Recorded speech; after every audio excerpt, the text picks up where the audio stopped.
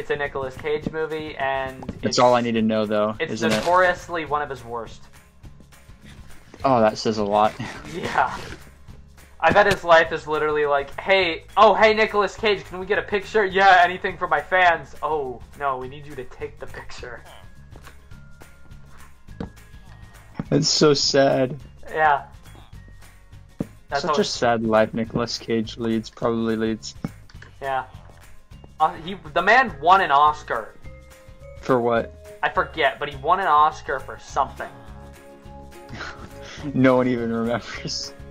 I mean, he's been in so many movies that kind of doesn't surprise me in a way. Yeah, like he eventually had to, eventually he just had to throw. He was throwing so many darts at that dartboard, man. Something had to have stuck.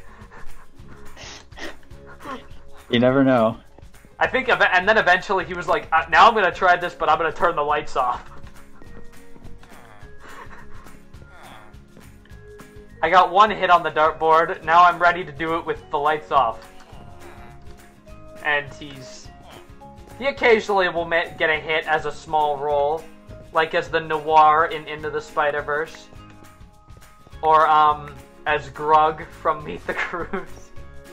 Oh, I love how all of them are voice acting roles too. Oh yeah, I know. So no one wants Nicolas Cage's face. Yeah, on people their just want to movie. be like, is that? They want people just want to think they're listening to Nicolas Cage. No, people want to think they're listening to someone else, and then they're like, oh wait, I'm listening to that's Nicolas Cage. Oh, God.